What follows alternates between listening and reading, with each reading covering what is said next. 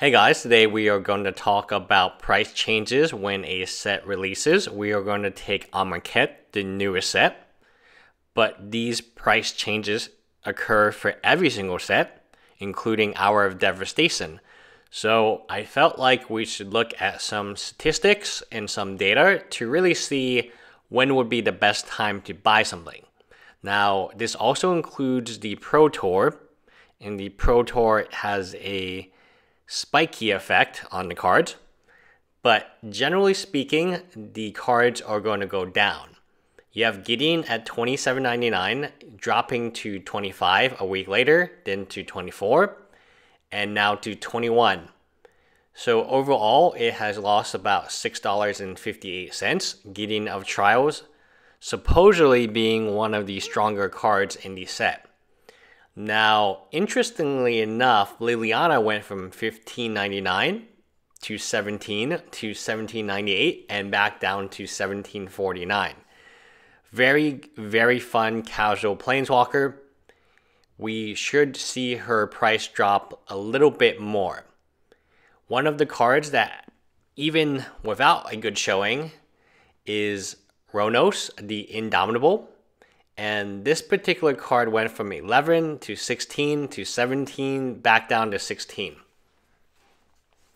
Now, one thing I want to make clear about these price trends is you do have some winners and you do have some losers, but it is interesting to see what is winning, what has gone up in price or stayed the same price, and what is trending down.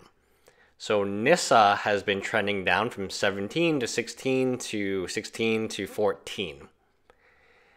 As the lands go, you have a slight trend down in the lands. Drake Haven, a card that was spiked, hasn't really done very much. Glorious End, Cut and Ribbons, one of my favorite cards, has trended up.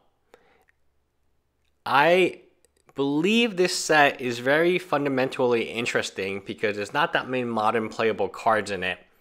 Its value is almost entirely dependent on standard and how it does well.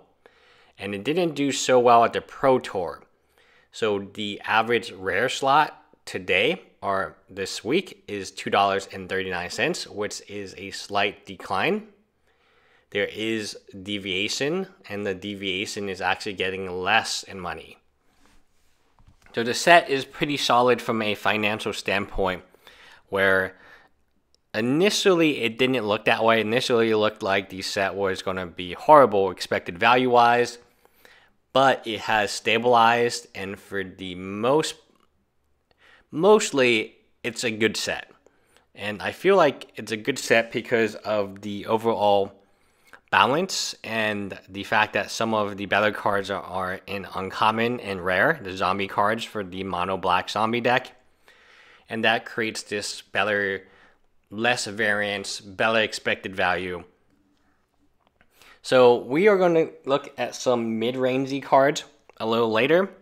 I do think Amonkhet is a very balanced set, and that's interesting because whoever developed Amonkhet, they did a good job at it. The card values are very similar to each other. Rares are not, there's not one rare that you really want to get. In terms of mythics, Gideon is finally going to go down, and the other planeswalkers are pretty much the same price. So Harsh Mentor, Irrigated Farmland, Okatra the True, Dread Wanderer, which has gone up considerably, that's the major winner, Plague Belcher, and Samut, Voice of Dissent, that mythic that has just tumbled down in price. This set, from a financial, or if you were to open a box, there's not as much variance as something like Modern Master 2017. And the data actually shows there's not as much variance as Kaladesh or A for Revolt, or Battle for Zendikar, where you pull a Gideon or you do not pull a Gideon. You pull a Masterpiece or you do not pull a Masterpiece. There is a tremendous amount of value in these semi-valued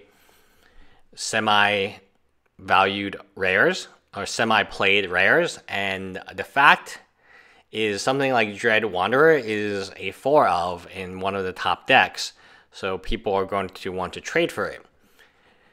I like the set. My initial feeling to the set was it was really weak because none of the cards were modern playable, and then therefore I wasn't going to buy any of it. But the set is balanced. The value is extremely balanced, and these are retail values, so you're not going to be able to sell these cards for the price that you see here, but that is the price that you would have to pay TCG mids. And let's assume that you open a pack. I would like to see the rare be $2 to $4, right? And that's what this set is. It's a lot of cards within that $2 to $4, and you don't have as big of a price gap as something like Battle for Zendikar, where it's Gideon or bust, or Eldritch Moon, where it is Lily or bust. So overall, a good set, very balanced. I don't know how it came out this way, but the numbers came out this way. So next, we're going to talk about the invocations. Now, as you saw from the previous slides, where the set cards actually have stabilized quite quickly, and they haven't really gone up or down as much as I expected them to do. The volatility actually on those cards is extremely low. Here in the invocations, we see a massive drop across the board. So let me re-emphasize what's happening. The set, because it's starting at lower prices than it normally would without the invocations, we would have more volatility, right, in the normal set. But because the invocations are the hyped cards, and they are the ones that have a lot of the value associated with it, at least at the case level, they take the brunt of the hit. These invocations by no means were very good. I believe they could have selected better ones. And as you will see, Force of Will takes a $60 or $80 hit, which is incredible in the last pretty much month. This is what standard should be like, to be quite honest. They did something that I have to commend them. They somehow balanced the prices of the standard cards. And they did this by putting all the hype on the invocations. So as you see, the invocations are just dropping like crazy. But in the standard set, you have stabilization, right? Especially at the mid, anywhere between the $3 to $5 point. You have a lot of cards stabilizing. And even though some have gone down, some have gone up. And overall expected value is very similar as the expected value for the rare. And that's the one you got to look at for the casual player, because most likely the casual player is not going to buy a box. They're not going to... Getting a mythic is a bonus, really. But it's not something that a casual player would want. So they have been able to stabilize the expected value of the standard set, which is fascinating. In the last 4 weeks, not much. I mean, it's just very similar values. Like all the cards are $4 retail pretty much. But here, at the invocations, is where we see the massive drop. I think Consecrated Sphinx is the only one that went up for since 420. Hazret went down $10. But you see Force of Will going down $80. That is a huge. And that's what I expected, and that's typically what happens to standard cards, is that they will have a lot of variance. But variance is not necessarily something good, because it's like gambling, right? What they did was they made all the gambling in the lottery tickets into the invocations. They took out some of the volatility in the actual set. Fascinating. Like, it is absolutely fascinating that this is what happened in the last 4 weeks. You see a very balanced expected value balance sheet. I think it was off by like 20 cents for the expected rare value from a month ago. That's crazy, right? I mean, normally we see a huge drop, but the drop has not happened really in the standard cards. It's happened in the invocations, and I believe that is how it is designed. So if I were to make a suggestion for Hour of Devastation, I would say stay far away from invocations or masterpieces, and it might be worth speccing on some of these cards, actually. Pre-ordering is never it's almost never a good concept, but I guess in this point is what you pre-order. If you pre-order the invocations, you are likely a loser. I mean, even if you pick Consecrated Sphinx, you're a loser because it only went up $1.48. The rest of them have tanked like crazy. As a percentage, Hazret, the ferret, tanked $10. That's like 25% of her price, 20% of her price. And when you look at something like Force of Will, which tanked $80 since release, it's not good, right? If you bought a playset of Force of Wills, you're not in a good place right now. And we see Aven Mind Center has tanked from $40 to $25. As a percentage, that is a huge, huge percentage. Aggravated Assault, it wasn't really anywhere where to go. Divert is a $17 masterpiece. Think about that for a moment. $17 you can get a masterpiece. So not only is there a lot of variance in what the current prices are, there's a lot of variance in the prices of the masterpiece. You can get a $17 one or you can get a $200 one.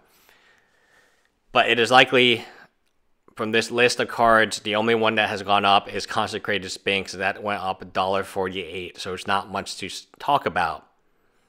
All the invocations are losers. But that has stabilized the standard cards. All the big losses that you would normally see at the standard card level right now are being applied to the invocations because pre-order wise, the expected value was really put on the invocations, not on the actual cards. So although the cards didn't go up in price, generally speaking, they didn't go down that much on average. Smart.